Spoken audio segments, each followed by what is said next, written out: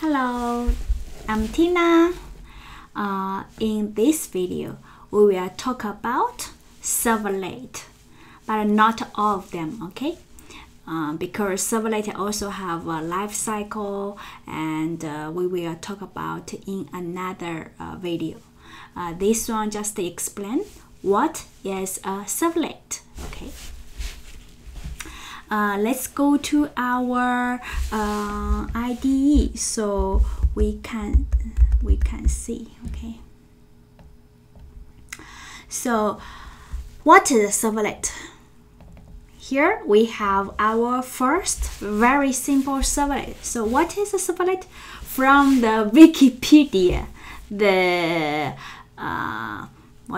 explanation is a servlet is just a Java software component that used to extend the ability of web server, because web server, like as we explained before, can only to respond or host those static content, and for a web application,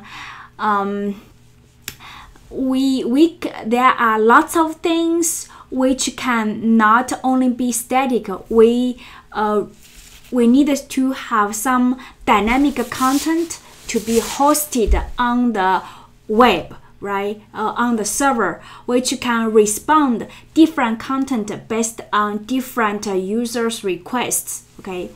And that is a servlet, which is added or being hosted on the web server to extend their ability to add a dynamic feature. Okay, and that's that part. And as from the Java side, what is a servlet? A servlet, you can think, is just a Java class, a normal Java class. See here? This is a servlet, right? And how to become a servlet? We just using class to have a class name. But a servlet have something special, which is to be a servlet. These Java class are required to extend HTTP servlet. If we have a servlet like this, okay. We have this hello servlet. It's a normal class, and it have a doGet method. It's not a servlet, because a servlet must extend HTTP servlet. Then it's gonna become a servlet, okay? And in the servlet, you can have lots of the methods you can override, like a doGet, doPost, doPut, doDelete. But as a classic web application, normally you only override two methods here, two kind of do something methods here. One is doGet, the other one is doPost. The reason for that is in the browser, when we have a form, the form can only submit two types of the request. One is a get, one is the post. It cannot submit others. But if we build a RESTful application, we can using Postman and other tools. Then you can have the request, the type is the put, delete, options, and others. But with the form, okay, HTML form, you understand, right? The method that place can only be two values, get or post. What I mean is here, let me open a new page, okay? What I mean is in HTML, in HTML, we can have a form to submit a form, right? And here we have action, and we can have a method to decide what kind of HTTP request method we are using. Here, only two values, get or post. That's why in our servlet, okay, we only normally for this tutorial, okay, we only override two methods. One is do get and the other one is do post. That's the two methods we will override to handle the request. One is get and one is post. But there are other methods you will see later which can be override here, like init and destroy, okay? So summarize, okay? A servlet you can think is just a class, a normal Java class, but it must extend HTTP servlet, okay? And in the in the servlet, you normally override two do methods. One is a get and one is a post, okay? Here, actually, if some people has experience, probably heard about the terminology like IOC. This is a part of the IOC because but this IOC is not that flexible. Let's take a look at what's this entire project. From the project, do you see, in order to call do get and do post, at least they are not the static method, right? At least we have to have what? We have to have an instance of hello world servlet, right? And do you see anywhere in this project we create hello world servlet? Didn't, right? And guess who is create that? Tomcat. Okay, and this is one kind of behavior of the IOC.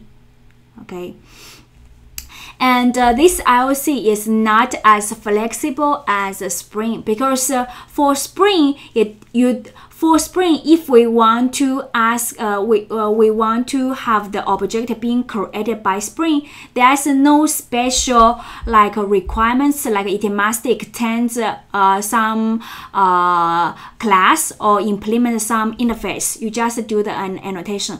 But for Serverlet, which is old technology, and at that time it kind of like kept it. Now you must extend HTTP Servlet and to be recognized by Tomcat to recognize it as a servlet. Okay.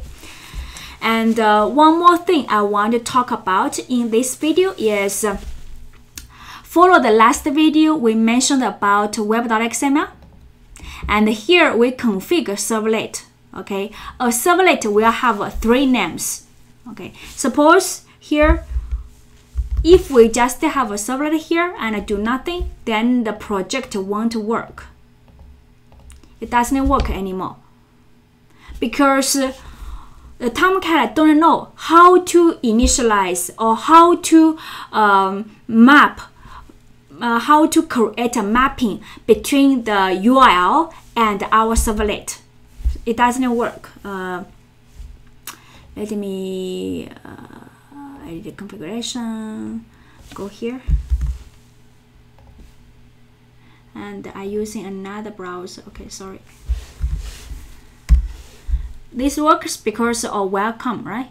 Because welcome file. Suppose we want previous we have a hello works. Now if I want to go to hello, doesn't work anymore because we didn't configure. And the first way to configure a servlet is in the web.xml file, and in the web.xml file a servlet has three names. Okay, let me copy and put it in OneNote and to explain. Three names of a servlet.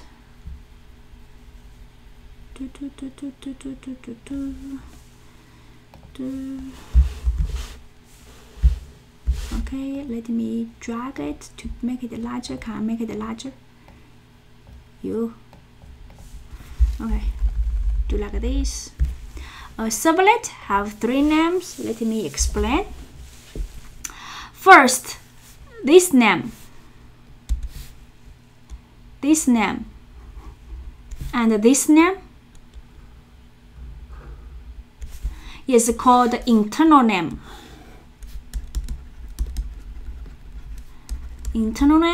And they have to be exactly the same between among these two tags. Okay, and they must be the same, exactly the same, otherwise doesn't work.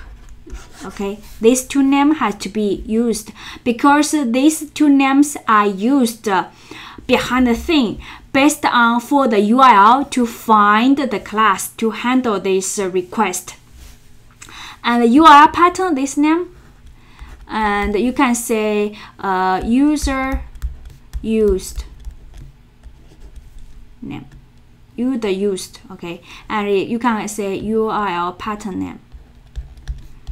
I kind of like forgot the,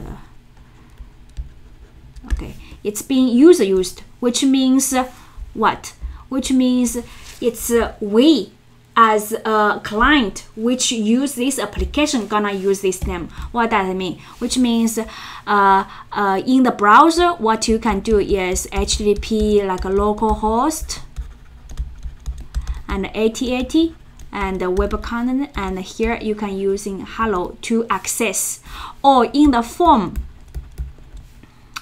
And here we have action, right? And here we have action. In this action, you can use this name, hello. And here you can using a method. Okay, we only override the get. You can using get or post. And if you're using get, it's gonna go to do get method, your request. If you're using post, it's gonna go to do post, handled by do post. And for the URL in the URL bar, it's gonna be get. The browser will be initialize a get request. And so when you call this one, it will be handled by do get method in the servlet class. And this class is the Java class name. And this name is actually just a servlet, a full name of a servlet, which means including the package and the servlet name.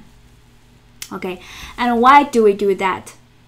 For security reason, because when we handle like this way, the user will call hello, but then we'll never know on the container which actual class is actually handle this request. Okay, that's it for this video. I think I explained most of the thing. I explained the things I want to explain in this video. Okay, and this is XML configuration, and later on I will show you if we're using annotation how to configure them. Thank you, and bye bye.